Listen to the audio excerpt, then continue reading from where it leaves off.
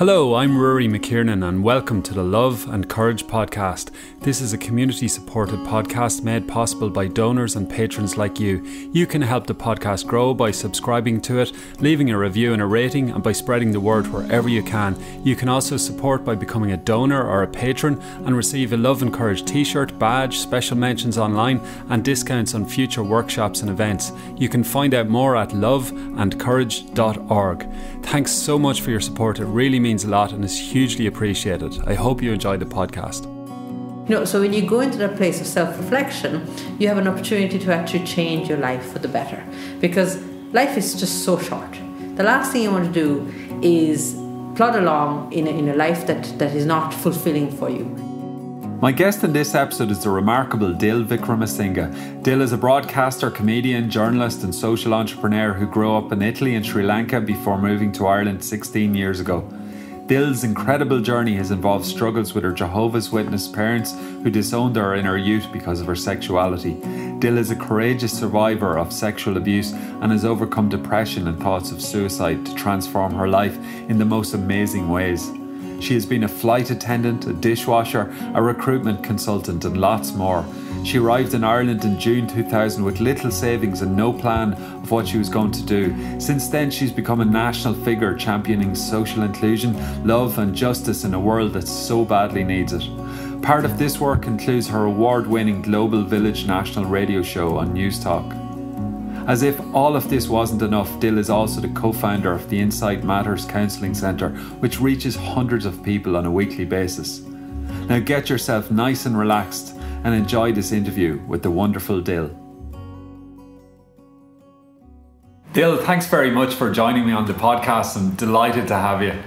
I'm delighted to be here, Rory. Thank you so much for asking. Excellent. And I'm just looking at your cup here. You have a lovely cup of tea in front of you, and I can't see what it actually says. It's Little Miss Dil. Wonderful. I wish it's actually Little Miss Bossy. Oh, is it? Okay. Yeah. So I never came across this side of you. My birthday was just a couple of weeks back, so Anne-Marie bought that for me, and I think it's a private joke between. Okay, you better tell listeners who Anne-Marie is for those that don't know. Anne-Marie is my missus. We've been married since April 27th. And she's loved my life. And she gave me this cup for my birthday. And her birthday was just last weekend. And I bought her the Little Miss Princess cup. So tit for tat. Okay, right. So we better expand upon the bossiness factor here. Is this accurate? Bossiness, I suppose. Anne-Marie will always say this, that I have a quality of being pushy, but as in pushing for something I believe in. And that's one thing she's always said to me from the time she's met me, whether it's career-wise, whether it's from a personal perspective, whether it's starting a family. I'm the one who's like, okay, let's do this, let's get going. Where Anne-Marie would be, being a psychotherapist as she is, she's more about being and about thinking and about maybe processing things and letting things unfold naturally, where I'm like, hang on a second, I don't have time for that. Come on, let's go. Yeah. I think I have that dynamic in my relationship with Susan as well. And I actually think, I don't, I need to be careful here. But I think there's a role for both, basically. Absolutely. And there's times where I'm like, come on.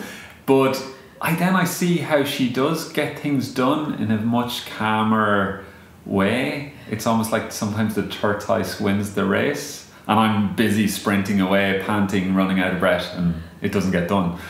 So, I don't know, a bit of both. But, so I would say that it might be a little bit of a misnomer in that cup then. It's not necessarily bossiness. I'm going to call it Little Miss Determined. Good, sounds good to me. Yeah. So when I was coming to meet you, Dil, I was thinking, what am I going to talk to Dil about? And one of the first things that came to mind, obviously there's so many strings to your bow, but one of the first things that came to mind was fun. And now we see this in the cup as well, but and I was talking, my phone rang when I was on the way in on the bus, and I said I'm on my way in to meet Dil. It was somebody from Suicide or Survive, the organisation that we both know, and they said, oh, Dil's great fun. And it's a great thing to be known as somebody that is fun. That's so lovely. Yeah. That's so lovely to hear that people think of me like that, because sometimes I think because I'm so passionate about social justice issues, and or whether it's home births, or whether it's trying to create a better inclusive society, sometimes I think, gosh, I hope people don't miss the fact that I'm genuinely I'm all about fun. I'm all about having a joke, and sometimes jokes, and that's why I actually did stand-up comedy, because I found stand-up comedy is a great way to get a message across, but get a laugh at the same time, because then people are more bound to listen to you, as opposed to you standing on a soapbox all the time. But I think life is too short, enjoy yourself for sure, but I'm all about hard work as well. But you can do both, you can't live without one or the other. I often think there's this tension between carrying the light and the dark at the same time, in the sense of taking on the problems of the world or the challenges of the world, which aren't necessarily going to fix themselves. So some of us have to, or ideally all of us would muck in and take action on that. But that requires us to sometimes face up to some dark realities, whether it be human rights abuses or poverty or an injustice. But to be able to carry that with all the lightness of the world as well, because the world is still an amazing place. And it feels to me that you have a good balance in that regard. Absolutely, because if you didn't think the world was a good place, then what's the point in fighting for it? So for me, I've forever been a glass is half full type of person, and forever for me the world will always be the mostly good, and but sometimes the good can sometimes be eclipsed with really bad times, and maybe some event that just could literally make you stop in your tracks and make you forget and lose hope. So I suppose especially in those times it's easy for people to forget, but for me I'll always carry in my heart that the world is mostly good, people are mostly good, but it's really important that we talk about these serious issues, and make sure that we continue advancing and getting people to realize, of course, it's good to have fun and enjoy life as well. However, there are some issues that urgent issues around the world that we need to address as well. So I want to go back and give listeners a sense of who you are, Dil, and for those that don't know already, obviously you're pretty well known, I'd say, at this stage. Am I? Okay. Yeah. I would go so far as to say that you're becoming a bit of a national treasure. Oh dear. I know. Yeah, I think only Pant is a national treasure in Ireland, right? No, I didn't say you're there yet. But no, I mean, how long have you lived in Ireland? 16 years. Okay. I won't ask you your age. I'm 43. You're 43. Yeah. You lived here 16 years, and you have made a considerable mark in 16 years. And it's so interesting, because when I came to Ireland, I started washing pots and pans as a kitchen porter in a hotel, and I remember being, from the moment I got here, I think everybody can make a mark in this world if they are given the opportunity, if they're able to be themselves. And I think that's what Ireland gave me from the moment I got here.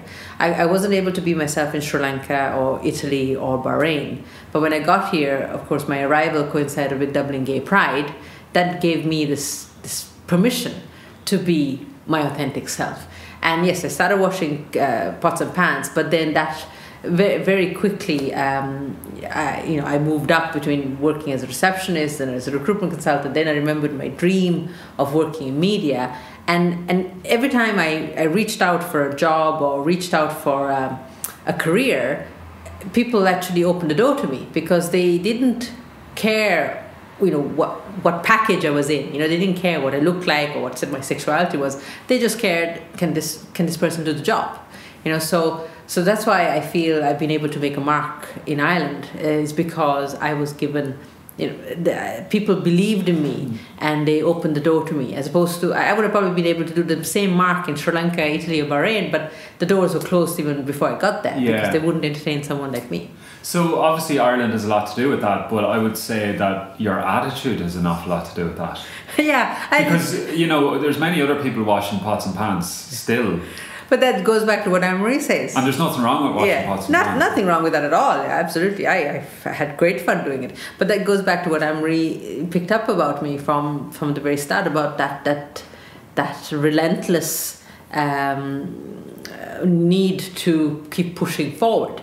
And I felt that because I remember the days that I was working as a kitchen porter or as a waiter or as a catering assistant, I had this fire in my belly. I wasn't quite sure what I was going to do, but I knew that there was more to me than what I was doing. I knew that I had a something that I could really contribute to the environment around me. And I think little by little, I just managed to do that. And then I think, especially in the last 3-4 years, I've gathered momentum, and I feel right now, obviously I feel in a way, since I've become a mom, I've taken a little step back because I want to enjoy the early years of my son as much as possible, but I genuinely feel the sky's the limit, Rory.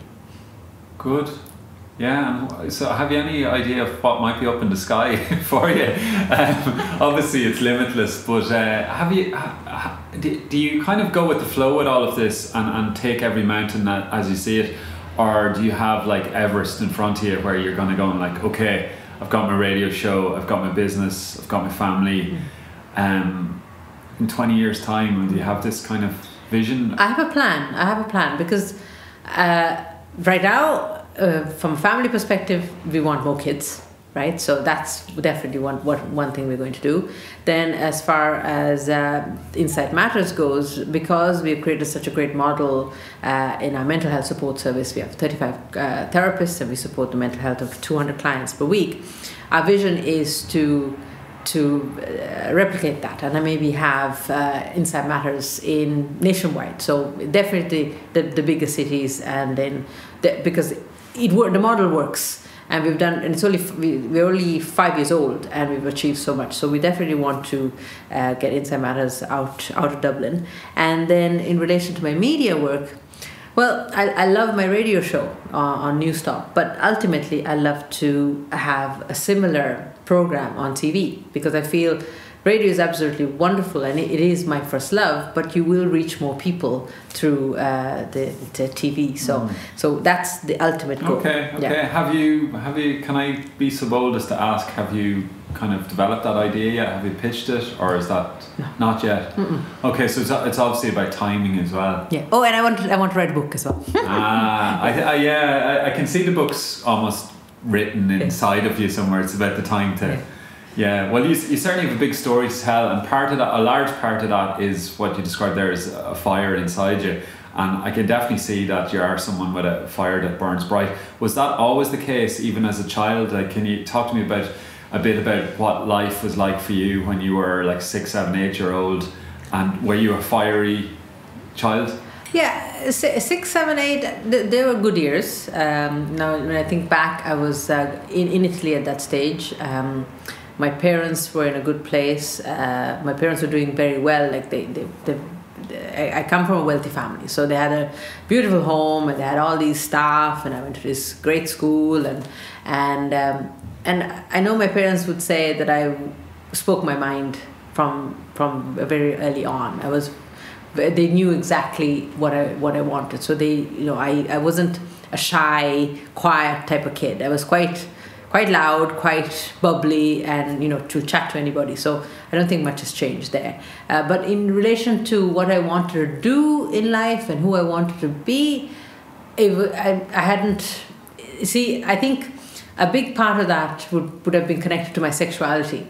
So because I think at that stage I would have started suppressing my sexuality, then I think in a way I would have started suppressing my dreams of who I wanted to be. And because everything kind of started really unfolding when I embraced my sexuality. But so at the age of 6, I didn't know I wanted to work in media. I had no idea that I was working in mental health. I thought I was just going to work in the family business and get married and have kids, because that was the messages I was getting from my parents. Yeah, well, I mean, at the age of 6, there isn't necessarily that external sense of yourself, is there?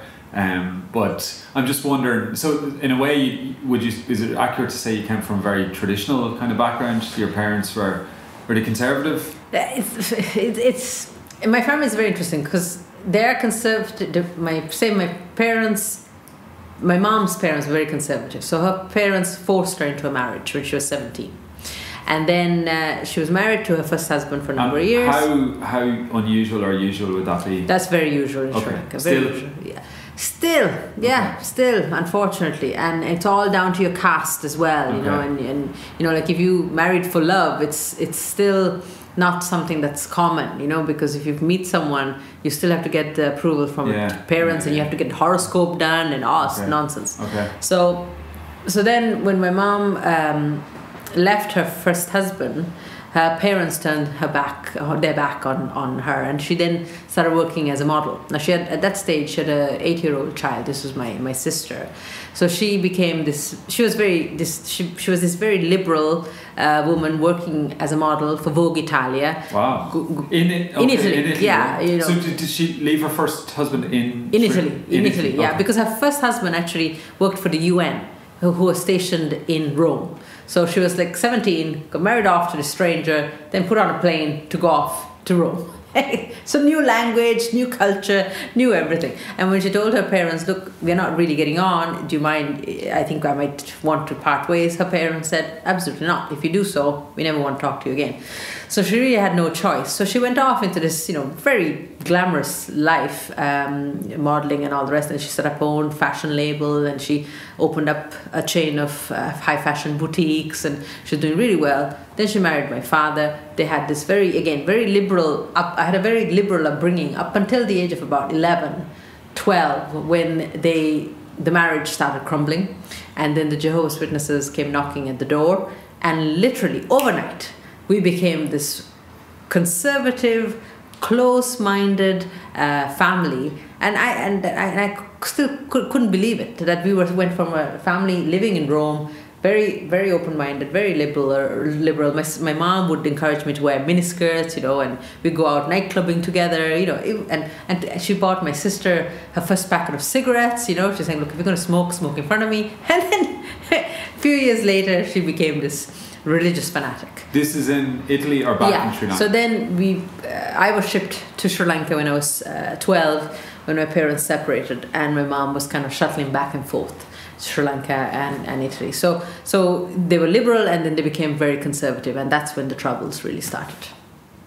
And what do you think left them so exposed to that dramatic change? Because they were in a very bad place. So they were offered hope, essentially? Yeah, exactly. Like as individuals, like there was domestic violence between them, you know, physical, emotional, and financial. And I know my mother was desperate. Both my parents were desperate to get their parents' acceptance, and they weren't getting it. And I think also living in a foreign country, they were desperate for a sense of belonging. And I can totally empathize with them, because I know this is a journey that I've traveled when I came to Ireland, where you're in a place where you literally would do anything to get a sense of belonging. And the Jehovah's Witnesses gave them that. You know, so that's I think it's the greatest tragedy, because everything went downhill ever since the religion kind of came into our family. It literally split us apart. And this is around the same time now. You say you're 11, 12. You're definitely aware of your sexuality at this stage, and then you have the religious. I wasn't aware of my sexuality. It was something that was there, but I thought maybe it's a phase, because you know all my friends were lusting after all these, you know, George Michael and Boy George, and like, you know, the gayest Christmas, and I was lusting after Madonna. But I think what clinched it for me was at that stage, my parents completely lost sight of me, and I became a victim of sexual predator. So I was abused for about 2 years, and that was my first sexual experience at the hands of this older man. And I think that just made me realize that this is who I was, you know. And unfortunately, when that happened, I failed my junior cert, my O-levels. Then I got expelled from school, and then I was about 16 when I met this other Jehovah's Witness girl, and that's when I realized, okay, I'm definitely a lesbian. But it was a very, very dark few years of my life. Very turbulent, by the sounds of it. Yeah. And so obviously that inner turbulence manifested in the outer turbulence in terms of, I mean, was that core to how you left school and failed exams? You know, the reason I got expelled was the school. I mean, I was a good student. I got A's in every subject except maths. I kept... Me too. Yeah. I got a U, which is not even good enough for an F. It's unclassified, you know. So every time the maths paper was put in front of me, I just blanked, because I kept obviously the flashbacks of the abuse. And the school I was in was very particular about the standard and the average. You know, they were very proud about having a certain amount of students doing really well and going off to college and all that. That they just they thought, okay, she's failed O levels, failed her maths, let's expel her. So it wasn't like I was a bad kid, you know, acting out. I didn't act out. Just that reference to the maths, I think I did read about you before, something in the newspaper, that the predator in question had been, I think, your maths teacher. Your maths teacher, and that was the okay. And was there ever any justice served? The bizarre thing, when I came to Ireland, this was like 2006. That I started unraveling, and I had my mental health problems and my depression and my suicidal thoughts. And I, you know, after a long period of struggling, I found the services of 1 in 4. And I entered group therapy in 1 in 4. And one of the things that came up was, you know, you need to talk to your parents about what happened. And I remember this filled me with dread, because when the abuse was just about to begin, I had an inkling that this maths teacher there was something wrong with this man, you know. And when I told my mom, her first reaction was, you know, no one we know would ever do a thing like that. So that was the response I got that time. So when I was told, as part of my therapy, it would be really helpful for me to actually address this issue with my parents, and I spoke to my mother, she said, actually I knew about this situation, because years after after the abuse had finished, she had heard about it from basically there was 3 girls in this class, right? Myself and 3 other girls in this class. In the very first class that we went to, we realized that this man was just touching us inappropriately. So we thought, okay, we'll tell our parents and they'll take us out of the class.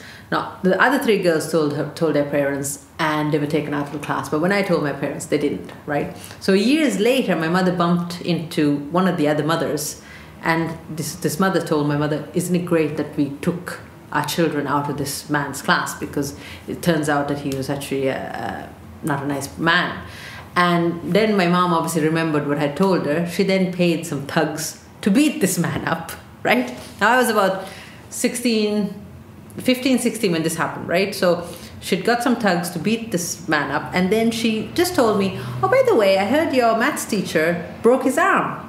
So maybe you should go over and, you know, see, you know, just say you're sorry, or just go visit him, you know, because he's unwell.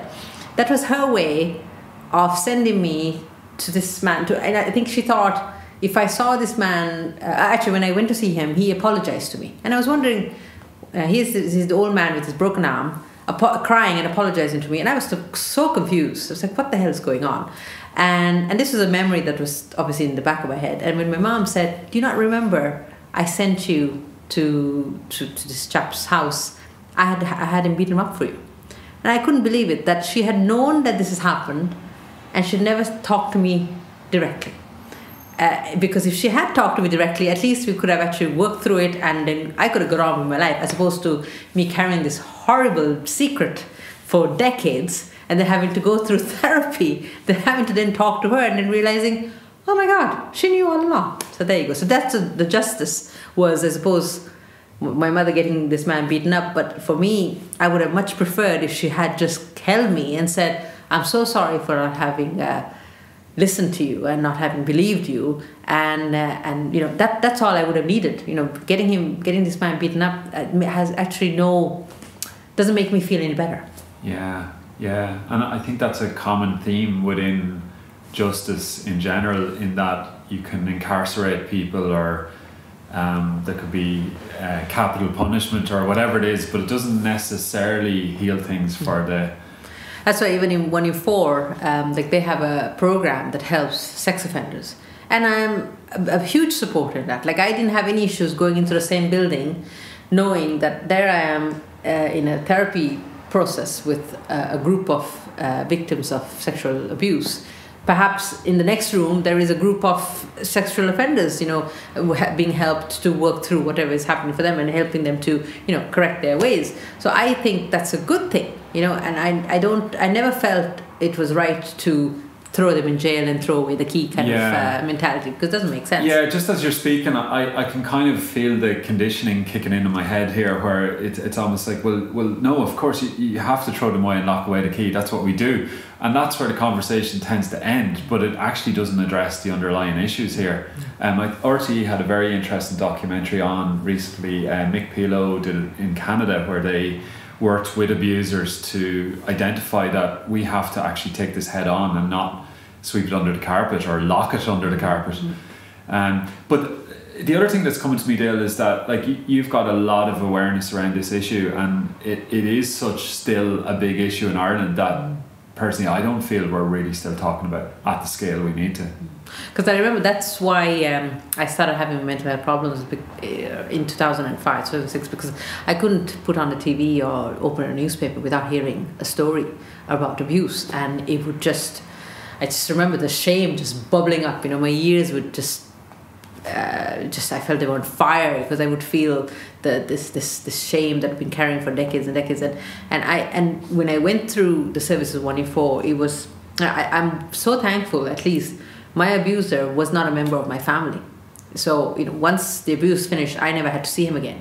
But I was shocked at the amount of victims that I met through the 114 services, whose abuser is their own brother or sister or mother or father, and they have absolutely, like, many of them feel they can't open up about their abuse, because by doing that the whole family would implode, because maybe that was their experience of this particular person, but maybe the other siblings didn't have this experience. So I always think around Christmas, especially around Christmas, when you kind of throw everybody in a house for a number of days and throw alcohol into the mix, I just think, gosh, some people are just getting through it and not saying a word, just to keep the family together. And it's absolutely horrific that this is still an issue, and the mentality, I think, hasn't changed in Ireland around, like, even the fact that women are abusers. This is something that Irish society doesn't want to seem to accept, because they think a mother could never do that to her own children. But the reality is the statistics are like 50-50. Men and women are both capable of abusing children, and yet we are more suspicious about children being minded by other men, whereas, women, any woman can come off the street and mind your child. So you're saying the statistics are 50-50 in terms of the potentiality, or of abusers, of actual abusers, yeah. So is that the variety of abuse, emotional, physical and sexual, or are you just talking about sexual? Well, we're talking about, obviously they can be, like, men and women are capable of the same things, but as a society we don't want to think that a mother is capable of giving birth to a child and then, of course, and I think that's really problematic, because that's why abuse continues and neglect continues, because social workers think, like for example, at the moment there's a big campaign with around domestic violence, about trying to get people, bystanders and witnesses, to do something. And I think the website is What Would You Do? And like, if men experience physical violence, domestic violence, the authorities are, often they don't take them seriously, and often say, sure, we can't arrest her, because what about the children? So there's still this mentality that women are the primary caregivers, and they could never do any wrong. I've actually heard of a scenario recently as well, where a man is trapped in a relationship, and he doesn't feel like he would be believed if he speaks about it, and socially that would be the norm, is that the man couldn't possibly be abused. But that's not to say that there aren't horrific abuses of women going on, because even, I think, in today's newspaper there's a horrendous case of a woman being stabbed in Limerick trying to escape from the window of her house. Just in my case, the reason why I'm quite passionate about domestic violence, because I witnessed it. As a child, I witnessed it, and there was domestic violence from both sides. Where my father would be violent towards my mother, and my mother was violent towards my father, and oftentimes the violence that I saw my mother inflict on my father was greater than the violence that he inflicted on her. And so women are very capable of being destructive too. We can't just think all men are bad. Yeah, how does that work, Dil? There's without a doubt there's a rise of feminism in so many ways in the last couple of years. Although with the Donald Trump era, you would not think it. I was trying to go without mentioning the word. That's a different reality. So you see it all the time on Twitter, in particular. Women particularly trying to highlight issues that need to get heard, and for the most part, I'm supportive of that. A lot of guys will reply and say, well, it's not all men, and then this becomes a hashtag on Twitter, not all men, and then women will reply and say, yes, all women. But there does seem to be a polarization there somewhere where it feels that there isn't necessarily an acknowledgement that men can be suffering or victims. So one of the stats that surprised me is one of the Rape Crisis Centre's reports showed that 20% of their clientele were men in the Rape Crisis Centre. It's big topic. And even as we dive into it here, Dil, I can find myself, wanting to change the subject and get into some fun stuff. But that's why you and I are doing the work that we do, because we want to unpack this and get people thinking and talking, because if we don't, we can't actually heal. I think since I become a mom and have a son, I have to say my view of the world and how but what feminism is, I think a lot of it has just opened up a lot more. I would have been perhaps in the years gone by been in the camp where it's all men are bad, and all women are downtrodden. It's much more complex than that. And now I'm very conscious that having a son, I'm so conscious about how are we parenting him. How are we? What responsibility do I have in making sure that he grows up to be not just a law-abiding citizen, but a man who is sensitive, who's able to express his emotions, who's able to stand up if he sees someone being, if he sees any wrong happening, And I think we can't, and it's really quite shocking. The more I think about it, about how, when you think of it, most of the violence that happens in the world, unfortunately, the murders, if you see the stats, it's mainly the perpetrators would be men, But that has happened because of how we raise our boys, So, everyone knows this, the whole thing about boys don't cry. We're constantly suppressing boys from accepting their emotions. And then what's going to happen is they will act out. So either they will act out, if it's homicidal violence or suicidal violence. That's their way of acting out for all the years of suppressed emotion. So it's very easy for us to say, it's his fault and it's their fault, but it's not. It's our fault from the toys that we give them, the T-shirts that boys are wearing with the logos saying, I'm a brave little man, and all this stuff is actually sending the wrong messages. So we all have a responsibility, I think. So absolutely, I am a feminist, but we need to realize that we all have a part to play in all this. We can't just say it's men's fault. Mothers, who raised the men have to take some responsibility as well of how we condition our children. Yeah, I definitely think there's a bigger discussion there around that vulnerability for men. And for instance, last week I got an email from a friend of mine in his 50s, works for a multinational, and he's just crashed and burned in terms of stress and burnout. I'm not entirely sure how much of it is work inflicted and how much is other stuff. But I've talked to him a few times on the phone since, and I can really tell that he's struggling to just be vulnerable because he feels like he needs to be back on the saddle and being a tough, successful man in the workplace and providing. And I'm like, no, you need time out. And employers need to allow that, the state needs to allow that, you and I need to allow a man to stay at home and cry for a month if that's what's going on for him. But he feels he's been trained to be back on the horse next week. It's absolutely wrong. And I think that message he would have got since he was a small boy.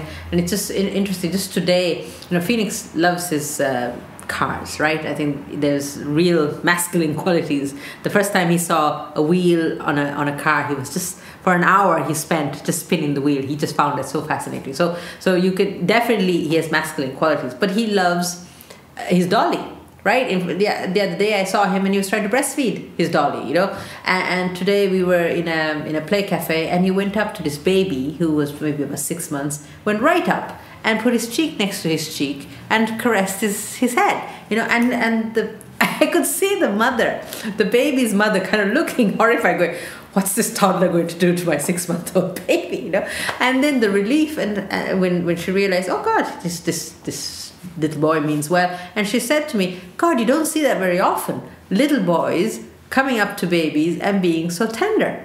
And I remember thinking, well, there's a reason for that, because we, in our household, we are encouraging that. We're encouraging him to be nurturing, and I think that's what's wrong with our society. We are making our boys become really hard and not feel that sense of nurture that we all have. What do you say to the inevitable critics or detractors or people that are out there thinking, well, we can't be turning them all soft, the world is a hard place. You can't be just going around rubbing your cheek up against everyone. Why not, Rory? I have this beard, I'd be scratching people. But Rory, it takes a lot of strength to be soft. It takes the power of vulnerability. It's so hard to be able to say, I'm having a tough day today. It's the probably most difficult thing you can do. I know for me it is to ask for help when I'm struggling. It's much easier for me to put the brave face on and keep going until I actually fall flat, So it takes huge strength for a person to say, look, I don't know what to do. I need help. Can maybe somebody else has a better idea. So I think the leaders of the countries if they could be vulnerable and say, look, I don't know how to get us out of this mess. Can somebody else give us a hand? That's real strength to me. Not this idea that we are absolutely invincible and able to do everything, because that's real courage for me. So we've touched on some very difficult topics still, and I'm conscious there may be people end up listening to this podcast who it definitely touches nerves for them, or touches memories, or difficult thoughts for them. I'm just wondering, obviously we're in a therapy centre here, we're in Insight Matters. What do you say to anyone that hasn't maybe gone on the journey of therapy or seeking help? Can you give people maybe some advice on those issues? I know it's a wide-ranging area. No, it's really quite simple, really, because for me, mental health issues are just a symptom. It's like if you if your left arm hurts, you think you have heart problems. It's just like that. Mental health problems are just a symptom of that your life has taken a wrong turn, that you are not in the life that you are meant to be. So I think if people realize that and look past depression and anxiety and all those wonderful scary labels that the psychiatric world has given us, people would realize, actually, if I did something about this, if I listened to myself, the fact that I'm depressed is my body's way of saying, you need to do something. So take that as an opportunity. Don't take that as a failure. Don't take that as a weakness. Take that as an actual manifestation of the real strength in you. Your body is telling you something's wrong, you're not well, go get help. Because if you get help, and say in the likes of counseling, whether it's mindfulness, whether it's taking a holiday, however that's going to look like for you, if you really commit to that process where you go into that place of self-reflection and you start thinking about, why am I feeling this way? Is there something in my life that I'm not happy with? Is the relationship that I'm in maybe not helping me, or the job that I'm in maybe is not the job I'm meant to do? So when you go into that place of self-reflection, you have an opportunity to actually change your life for the better, because life is just so short. The last thing you want to do is plod along in a life that is not fulfilling for you. And mental health problems are your body's way of saying, hang on a second, you still have a chance to correct your life and go towards a more fulfilling life where you can be your authentic self. So don't look at it as a weakness. Look at it as a blessing. I always think my life up until 2006, I had the job, I had the house, I had a relationship. I thought I should be very happy, but I was absolutely miserable because I was not in the right job or in the right relationship or in the right environment. And it's through that process of self-reflection that I find myself now here, doing a job that I love, in a wonderful, loving relationship, and having a son. None of this would have happened if I had not gone through that horrendously hard, depression. But here I am now, and I couldn't be any happier, Rory. Is it a case that all the cliches are true, that what doesn't beat you, you'll get stronger and stronger? Because it does seem like you have layers and layers of resilience, that it would take a lot to kind of push you over, I would imagine, because you've gone through time after time of kind of overcoming, haven't you? Yeah, because it's funny, because I have layers and layers of trauma, and to balance that, I have now layers and layers of resilience. Look, for me, I don't want to be in a place, I could never be in a place where I could say, oh, nothing's going to knock me. Because the reality is, you don't know what could happen tomorrow. I know things like health, the things are so fragile. For me, all I can say is, I have the tools, I have the know-how that when I get, and I will get knocked down, I know something will happen. It's part of life. I know when things, if things were to go south, I have the tools that I've developed over the years, that I maintain over the years to get me out of it.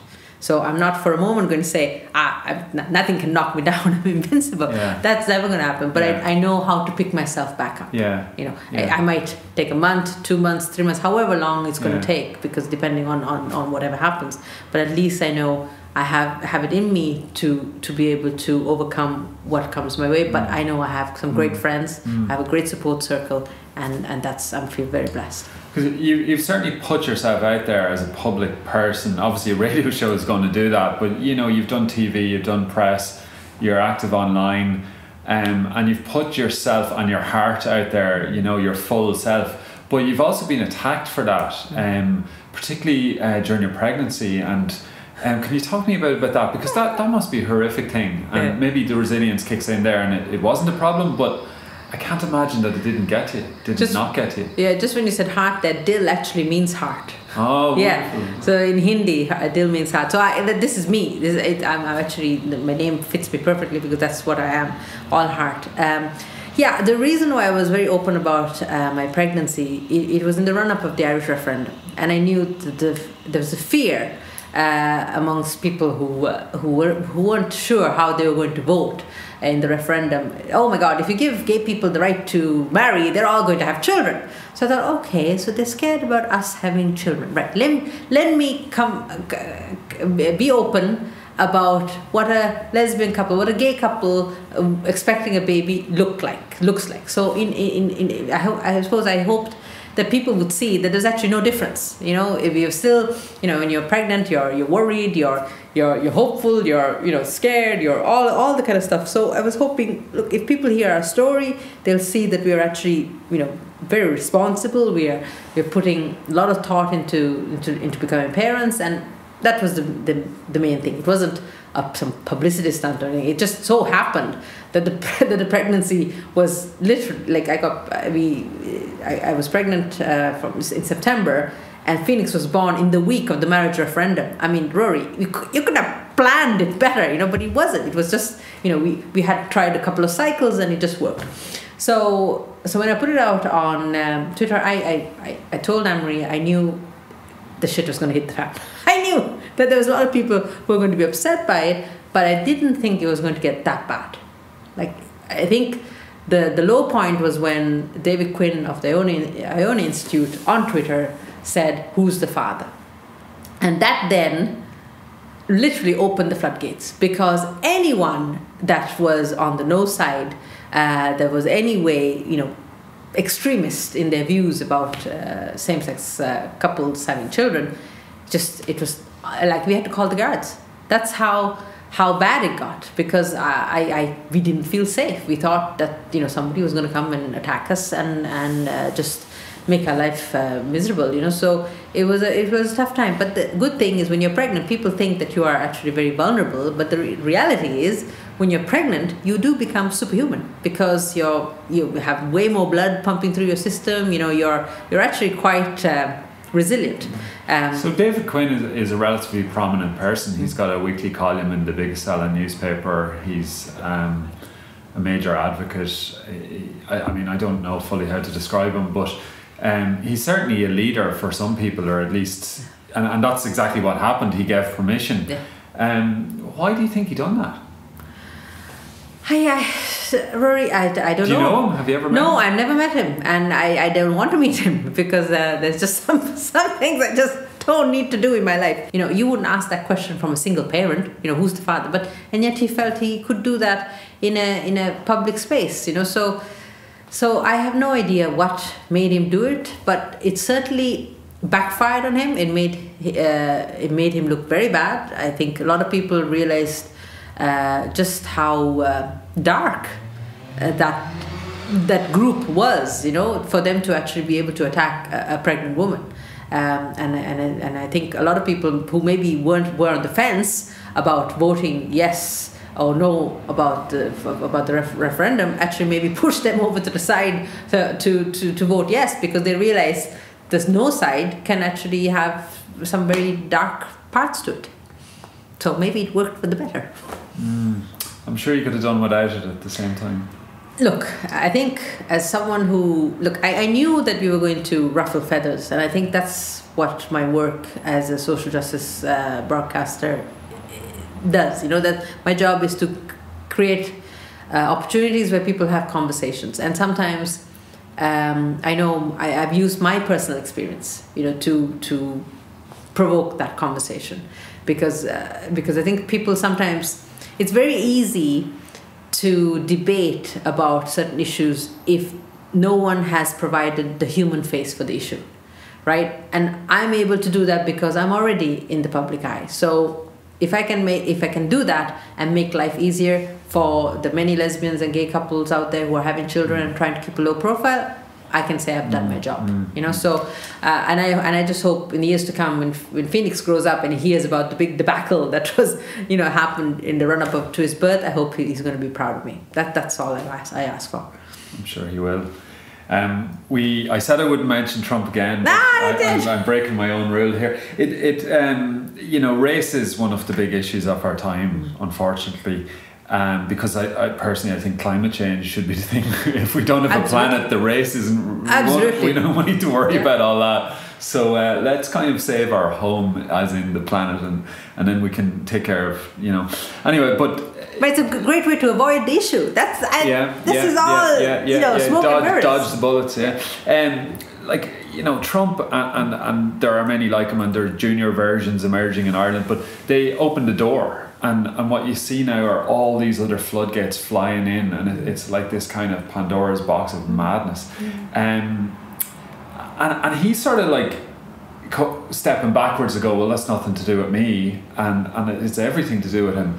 But I can really see this happening in Ireland now. It's definitely there. It wants a voice. It wants a platform. You get a lot of those kind of texts on your radio show, don't you? Rory, it's always been there. I suppose Trump is like I suppose the whole incident with David Quinn. It's given permission. With Trump being elected, it's given permission to a lot of people who thought, I better not say the wrong thing, or I'll get shot. But now people think, oh, hang on a second. There's a lot of people like Katie Hopkins. All of these people are on the bandwagon, so I might as well be open about my thoughts.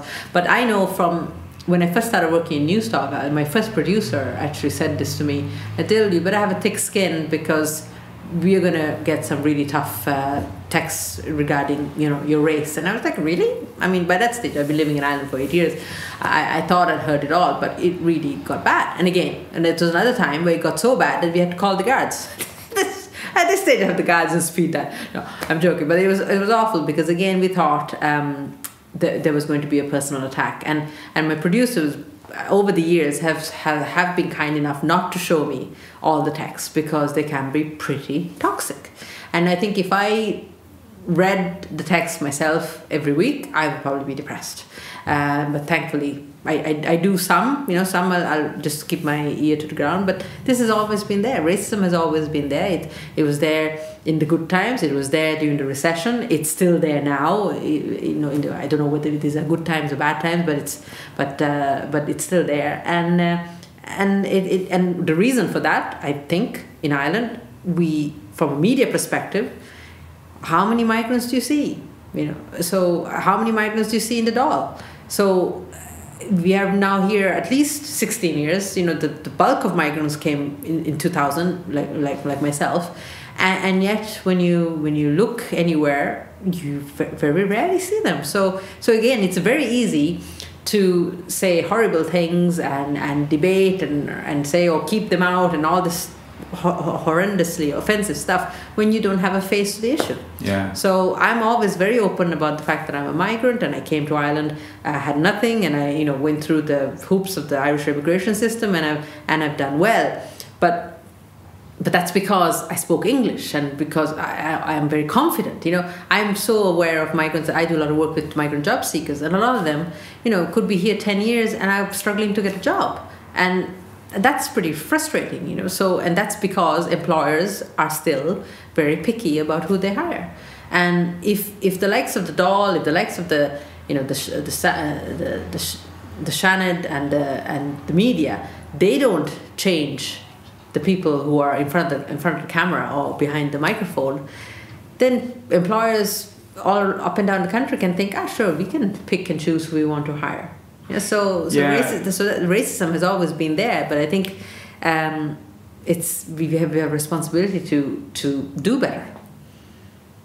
Yeah, I think it's about getting to know each other, and unfortunately we do have a lot of social segregation, and you see it very much in Dublin. Like this part of town we're in now, around Mountjoy Square, you see a lot of different coloured faces. Love it. A lot of diversity. You go you go 2 miles to the different directions. You're going to live in a totally white area, totally different income bracket, and then you have another area that's just destitute, poverty.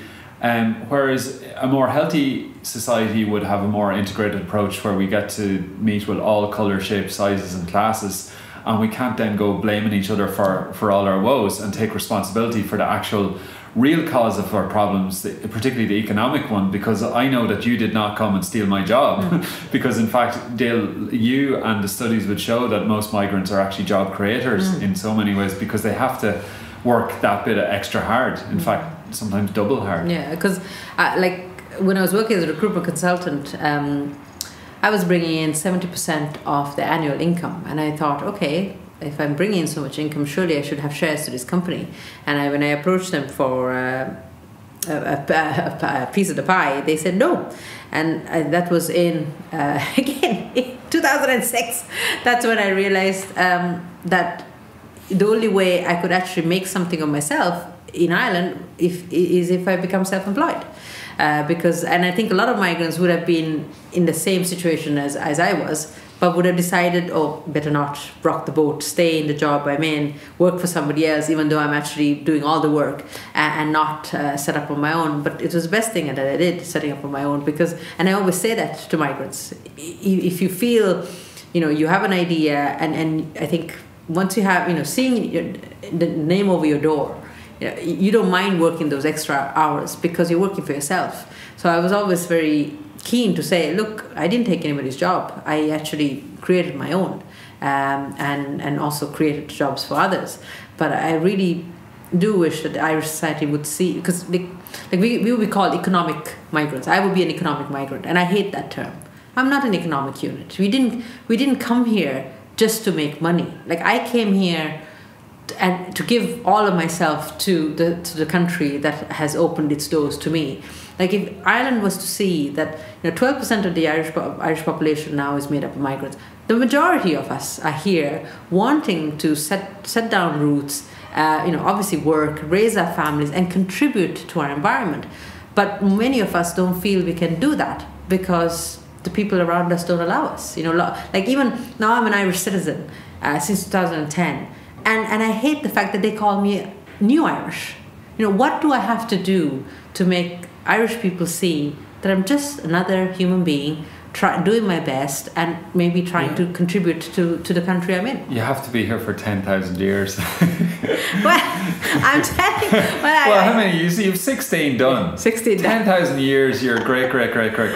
Yeah, it is an interesting thing because Ireland, people have been migrating here for tens of thousands of years. They come from the Basque Country, they come from Poland, they come from Egypt. Irish people were already sort of racially mixed, albeit mostly white. It's an interesting one. And tell me, so like we don't want to be too down on Ireland because every country has its gaps and woes, and I sometimes have to remind myself that it is a wonderful country for all its weather problems. Particularly would be the one that gets me. And we did start off this interview with you saying you walked straight into a gay pride parade, and that's where your identity started to fully flourish as a human being. What are the other aspects of the country and culture that you particularly love? The thing is, I suppose why I'm so passionate about social justice, and provoking conversation in Ireland is because I know Ireland is predominantly good. Because I remember when I was working for a hotel, it was the Hilton, and they said, look, if a customer complained about a meal, that's a good thing. Because it takes a lot for a customer to complain about a meal. Because normally, if someone didn't like the meal and didn't like the place, they would just go off and never come back and tell 12 people, don't go to that place because that place is crap, right? But actually, the way the Hilton looked at it, if a customer takes the time to complain about a country, that's actually their way of saying, we actually like the place and we'd like to continue to come here. Please, could you just rectify that little thing that will then enable me to come here for years to come and bring my family and friends and all the rest. So that's really why I am so passionate about what I do, because I know predominantly Ireland is absolutely wonderful. The Irish people are wonderful. And I knew from the very start that I got here, after I know, between 24 hours of arriving in Dublin airport, I found myself marching and down O'Connell Street singing It's Raining Men as part of Dublin Pride Parade. That moment, I realized this country is fantastic and I want to live here. Ask Anne-Marie. Anne-Marie, when I met her, she was ready to get on a plane and emigrate. She was one of these young Irish people who thought, once I get my qualification, once I've done my degree in psychotherapy, I'm going to go off and live somewhere else. And I remember saying to her, but why would you? Because I lived in Italy, Sri Lanka and Bahrain, and this is by far the best country I've lived in. And 6 years later, after seeing Ireland through my eyes, Anne-Marie has fallen in love with Ireland. But she didn't have that perspective until she met me. And I do believe that a lot of Irish people, I think there's a lot of suspicion about migrants coming here. They're like, well, why do you want to come here? Because this place is not that great. But it's the migrants who have to tell Irish people, this place is actually, it rocks. You just need to open your eyes and just, take your blinkers of negativity away and see that this actually is a beautiful place to live. Yeah, I agree. And sometimes we need reminding. Dil, what age is Phoenix now? He's 18 months. 18 months, okay. We're going to finish up now and I just want to ask you one question. So he's 18 months when Dil is, or when you're Dil, of course, when Phoenix is your age. 43, yeah. What kind of world would you like him to live in? Oh gosh, I think about that every day, I tell you. I'm giving you carte blanche here. I'm giving you, here's the magic wand. I would love Phoenix to live in a world that's just inclusive and enables everyone to live an authentic life, and if someone wants to move, so say if you're a Syrian refugee and you want to come to Ireland, it should be not just allowed, it should be welcomed and celebrated. Here's someone from the other side of the world wanted to come and live here. A world with no borders, a world with no fear, no prejudice, no discrimination, a world which is compassionate. These are all qualities that our world has, but unfortunately, because of greed, a lot of it is being overridden. So I would love the world to be just a more compassionate, kinder world. I'm hearing John Lennon music in the background here. and look, and Phoenix, come on, his name is Phoenix, rising from the ashes. For me, everything I've been through, the layers of trauma, the years of campaigning and battling against with this discrimination, with this prejudice, I do believe that his generation have a real opportunity to make I suppose finish the work that our generation started, because our island, I think, is on its way to be a better country, but it's we can't be complacent. We need to keep pushing. Thanks, Dil. It's been an absolute pleasure. Thanks very much. Thank you very much, George. Thank you for listening to the Love and Courage podcast. I hope you enjoyed it. I'd really love if you could subscribe to the podcast, rate it and review it, and spread the word on social media and wherever you can. While I love doing these interviews, they take a lot of time and effort in research, production, post-production and publicity, and there are some costs involved. If you would like to chip in and help the podcast grow, it would be really appreciated. All contributions welcome, and monthly patrons can receive a Love and Courage t-shirt, badge, special mentions online and discounts on future workshops and events. And this support helps me to help others in the community in my day-to-day work. My sincere thanks to all of you who have already supported in so many different ways. Also, just to say, I sometimes take on social change media, communications campaigns and strategic projects, and do talks and presentations, workshops in schools and colleges, community centres and at conferences. Topics range from mental health and personal development to youth and community empowerment, leadership, activism and social innovation. If you're interested in learning more about any of this, please let me know. So to get in touch, to offer feedback or suggestions, or to make a financial contribution right now, log on to loveandcourage.org or send me an email to podcast@loveandcourage.org. Thank you so much for all your support. Until next time, here's to you, to all of us, and to having the courage to create big change in our lives and in the world around us.